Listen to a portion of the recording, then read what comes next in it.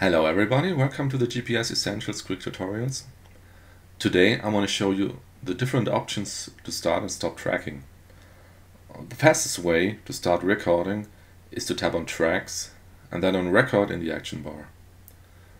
This will automatically create a new stream and start recording into a new category. You will notice the recording stream now on top of the list. The recording icon in the action bar changed into a stop icon. If you want to stop tracking, just tap on it. If you tap on Record again, GPS Essentials will create another stream and record into it.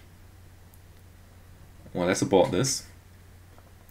If you want to track into an existing stream, tap and hold the stream until the action bar changes, then select Record.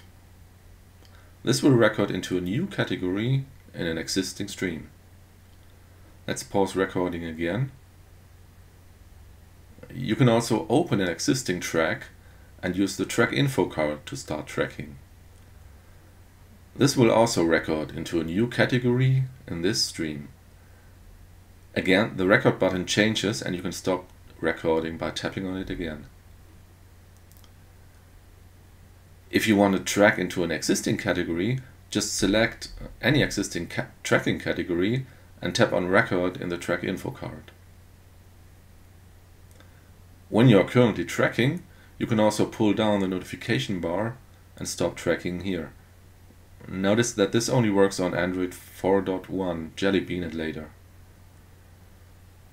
So, I showed you how you use 3 destinations to record your tracks. First, you can track into an entirely new stream. Second, you can track into an existing stream but a new category.